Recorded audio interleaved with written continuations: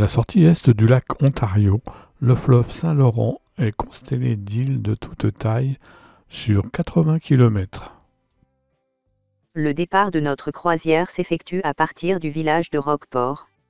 Si nous sommes attentifs, nous allons pouvoir compter 1865 îles ou îlots dans ce labyrinthe aquatique. Pour bénéficier du statut d'île, il faut faire au minimum 2 mètres carrés, posséder 2 arbres et être hors d'eau 365 jours par an.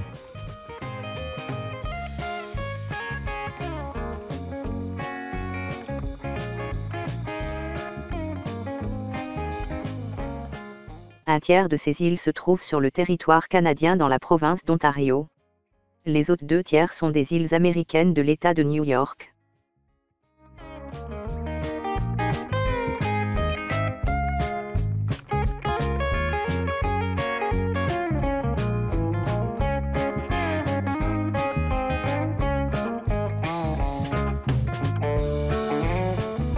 L'archipel des Mille-Îles est également connu pour avoir le plus petit pont international au monde.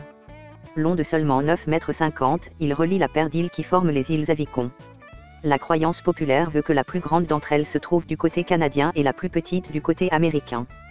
Pourtant, si on pouvait effectivement voir il y a quelques décennies les drapeaux américains et canadiens flotter de chaque côté. Les îles font désormais toutes les 2 parties du Canada, province de l'Ontario. Par conséquent, le pont ne serait pas d'envergure internationale.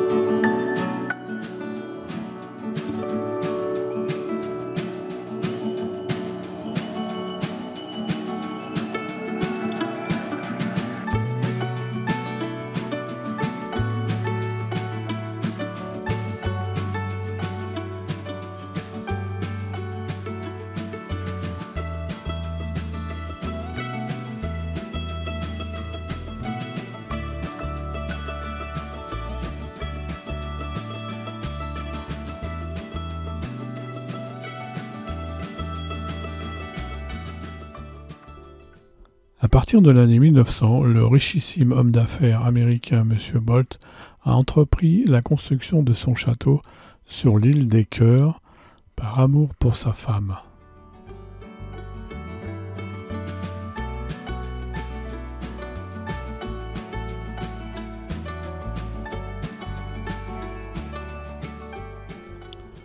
Au début des années 1904, la construction du château s'arrêta après la mort de son épouse. Durant 73 ans, le château a été abandonné et l'administration a repris cette île pour $1, moyennant la remise en état et l'ouverture au public.